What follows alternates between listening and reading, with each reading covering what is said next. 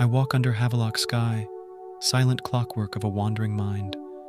Radiating joy of unspoken warmth, I weave through the earth's verdant veins.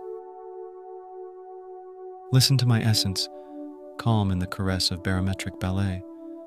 An almost bitter waltz, tang of memory on silicon-palate. Oh, the zephyr whispers poems to me, but a shiver of caution twinges in its breath, just under the skin of comfort, blowing not yet a storm, but enough to rustle the emerald corn. All around the fairy inkcap stands, a woodland warden in sand and loam.